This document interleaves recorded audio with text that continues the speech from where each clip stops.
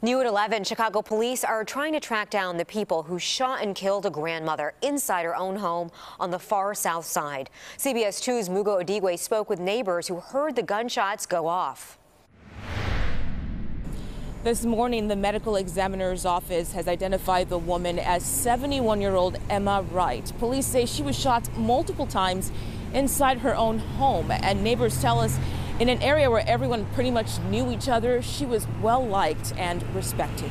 We just heard boom, boom, boom, boom, boom, boom. This woman lives in the same neighborhood where the shooting happened. She won't give us her name, but says the gunshots seemed to go on for a while. Then it stopped, then boom, boom, boom again, and I just slid down off my couch onto the floor. Less than 24 hours later, the evidence of those shots hard to miss. We noticed bullet holes all over the house on South Morgan Street near 108th Street.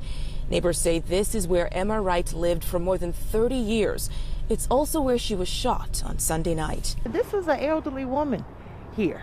You know, she don't bother nobody or anything. She's very well liked in the neighborhood, so this is really, really sad. According to Chicago police, the shooting was just before 7:40. Wright was inside her house when two people outside started shooting into her home.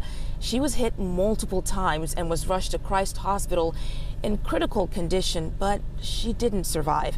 The neighbor we spoke with says she believes Wright's home was targeted because of another shooting near her house earlier this year. There was something earlier in the summer. They had another issue out here, and a young man passed away, unfortunately. Now the hope is that someone will speak up and help police catch the killers. They need to do something with these guns. It's ridiculous.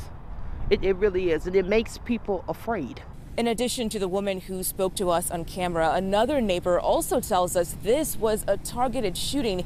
Police have not confirmed that yet, but they're asking anyone who knows anything about the case to contact them.